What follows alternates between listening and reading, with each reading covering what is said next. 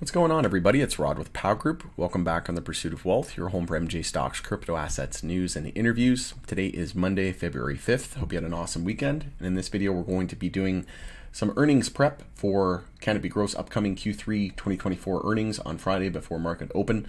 We're going to discuss the analyst estimates and curious what the community thinks. Do you think we're going to see a beat or a miss? The analyst estimates are not that great. So we'll take a look at the chart as well and what to expect in terms of price action in the days, weeks, and months ahead. I'll give my thoughts and opinions on the technicals. But as always, this is not financial advice. This is for entertainment and informational purposes only. You should never, ever buy or sell anything based on anything that I write or anything that I say. Before we get to it, though, make sure to smash the like. It helps support me in the channel. Doesn't cost you anything. If you're new, you can subscribe, tick the bell, all that good stuff, and you'll be notified on any future videos or when I go live. You can also give us a follow over on X, which is formerly Twitter. The handle for that is @GroupPow. Going to be using that as my platform of choice.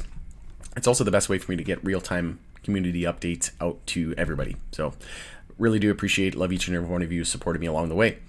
So Canopy Growth to report third quarter fiscal 2024 financial results on February 9th, 2024. And that'll be before financial markets open. And then Canopy Growth will also host an audio webcast with David Klein, CEO, and Judy Hong, CFO, on February 9th at 10 a.m. Eastern Time. I'll do my best to join that conference call. I'll have to see what I have on my plate that day. Already told everybody that I recently welcomed my daughter into the world, my partner and I, so very exciting times. It's been very busy. Sleep has been very lacking at this point, to say the least. Definitely a lot of work, but definitely worth it. She's absolutely adorable and so sweet, so it makes it all worth it. But we'll take a look at some of the earnings estimates. So if we take a look at investing.com, one practice and exercise that I like to do now with regards to earnings is kind of go through what the analysts are expecting and then kind of get a consensus of all of them. So I usually use investing.com. I like Moomoo's platform as well for their analysis with regards to their financials and estimates.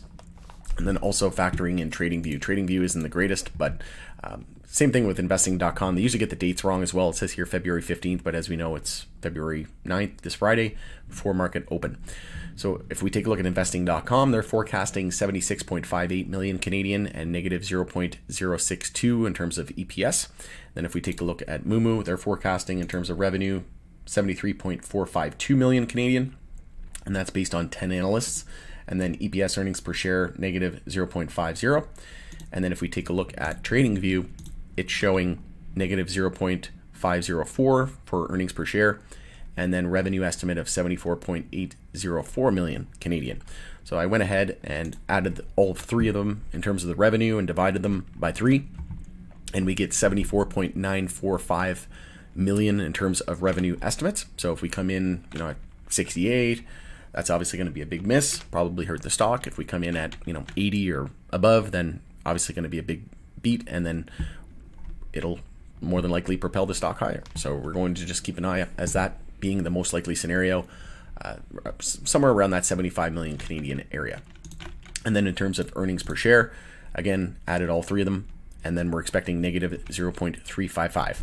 So that's what I think I did this on a recent company. I think it was Tilray. I think I did that same kind of exercise on Tilray, and it was pretty much bang on exactly what I was expecting. So that's something that I've been doing a lot lately, and it tends to be very, very accurate, right? You're looking at over 10 analysts that is estimating those results, and then kind of get the consensus. I think is a great practice going into these earnings reports.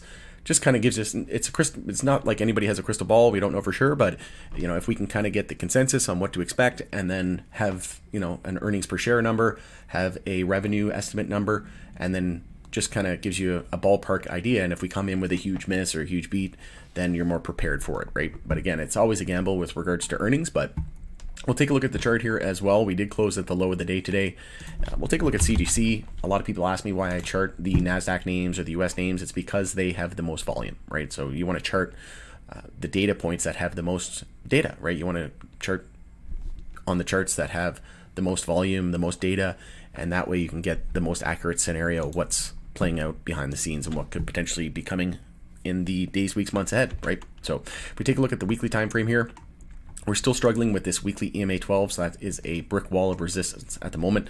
And something I've been saying for a while now is we need to see weekly EMA 12 and 26 bull crosses across the sector, we need to see monthly uptrends confirm, and we need to see golden crosses. And that's something that CGC has been lacking. We haven't seen a weekly EMA 12 and 26 bull cross on CGC or on Canopy Growth since October and November of 2020. So it's been over 3 years since we've seen this weekly EMA 12 and 26 bull cross. And we're getting very close now. I would say we're probably a couple of months, if not several weeks away. And then something that we need to confirm as well is monthly uptrends. So if you look at the US producers, right, that are a lot more bullish at the moment because they stand to benefit the most from rescheduling, safer banking, uplisting to the NYSE and the NASDAQ, right? Florida potentially on the ballot, Pennsylvania pretty much a done deal by the looks of things. Obviously, they're going to benefit the most, but when we get the actual DEA decision, let's say, tomorrow the DEA comes out and confirms that it's going to approve that Schedule 3 recommendation from HHS, well, names like CGC, names like Canopy and Tilray and SNDL and High Tide are going to benefit tremendously as well, because that's where the majority of institutional money flows, and then also where retail money flows, right? There's people in the US that can't buy US names because they can't buy OTC and they can't buy it on the Canadian exchanges. I know people in Europe and for one specific market in Denmark where they can only buy the NASDAQ listed names. Like think of Canopy, think of Tilray, SNDL, High Tide. They can't even buy MSOS ETF, right? So that's going to play a major factor when these headlines break, right? So at the moment, nowhere near confirming a monthly uptrend. We're just trying to hold the low of last month there at 426. And so far the low of this month is 443. Resistance is 526, the high of last month, and we hit 527 this month. So we're basically double topping rate at resistance of last month, but we still haven't lost support of last month this month. So key support's going to be 426. We lose that, then it's all about 346. We're just scouting a monthly higher low, and we still need the higher high. So we got a lot of work to do. Technically, we'd have to break over 1920 to confirm a monthly uptrend, which is very, very far away. So it's going to take a long time here. And then we need to see weekly EMA 12 and 26 bull crosses. I think that'll more than likely happen first. And then we'll look at golden crosses with the 50-day below the 200-day moving average. If those cross, that'll be what we referred to as a golden cross. So when the 50-day moving average is below the 200-day moving average, again, it's been over 3 years since that happened. So I would say that the weekly EMA 12 and 26 bull cross could happen first.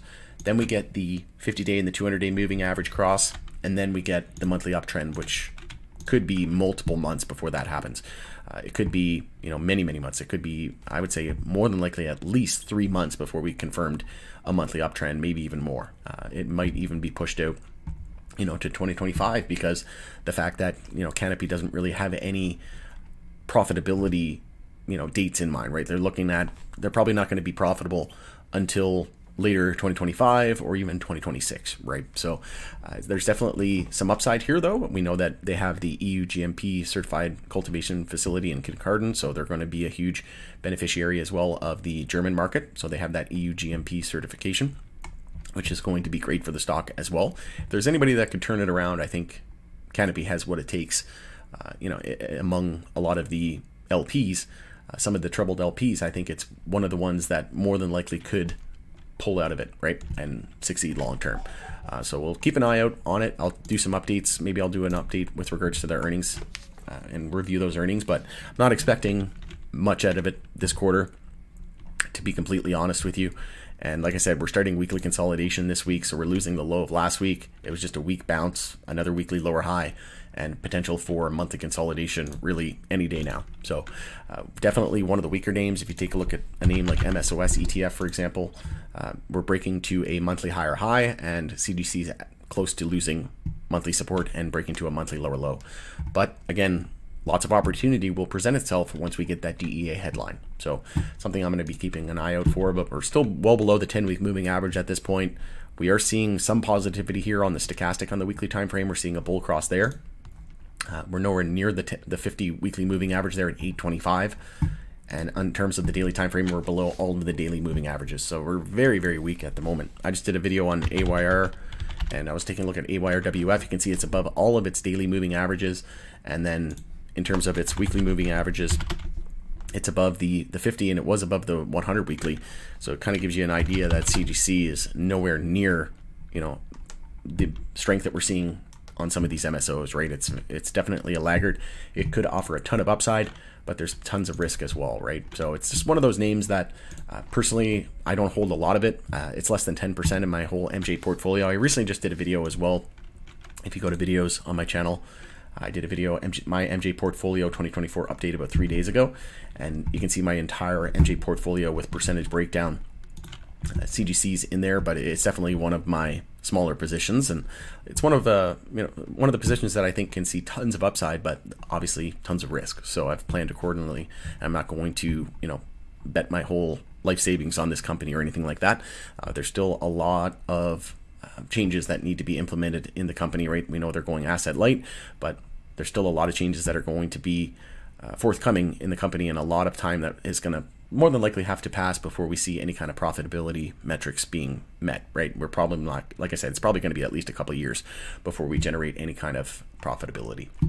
And yeah, based on that, I wish I could tell people that we were going to $10-20 from here. I don't see it. I think it's going to be one of the laggards. It's probably going to take a headline like the DEA approving Schedule 3 for this to really start to see some momentum to the upside. I'm not really expecting much from earnings on Friday. Bearing any, if there's no updates in the sector, and if we get, let's say, weakness in the S&P 500, if we see weekly consolidation there and a healthy correction there, that's only going to add more bearish momentum to the stock. But I'm not very hopeful for the earnings on Friday, to be honest. I think they're more than likely going to miss estimates. Maybe in the next 3 or 4 quarters. 3 or 4 quarters out from here, we can start to see some positivity, but it's still going to take a while before we see, kind of the right sizing of this ship really start to reflect in the numbers. And I think there's a lot more. I think there's a lot more troubling times ahead before we can really, kind of see the light at the end of the tunnel here. But it's really going to be riding on the DEA headline. If we can get that, we'll instantly shoot up probably 30-40% in one day, right? And then it could shoot up 100-200% in a couple of weeks or months, right? So we just have to plan accordingly. I see people all the time telling me that they got pretty much their whole MJ portfolio in Canopy. I just be very, very cautious. Even putting it into another MSO, I think it's very, very risky putting all your eggs in one basket. Being diversified, not just in the MJ space, but having other investments as well, real estate, cash, as well as a position. You can also hedge with a potential short on the S&P 500 with all-time highs in sight. We have 500 psychological coming up on the S&P 500. So now's not the time to get complacent, and there's ways to protect against this potential downside. And diversifying across the LPs, the producers in Canada and in the US, I think is a great strategy, and we'll see what the numbers have in store for us on Friday. But like I said, I am expecting probably a miss. And then in terms of the average, like I said, we're expecting somewhere around that 75 million Canadian in terms of revenue, and then EPS probably somewhere around negative 0.35. So we'll see if that ends up being correct. But going down to there, it's Rod with Power Group.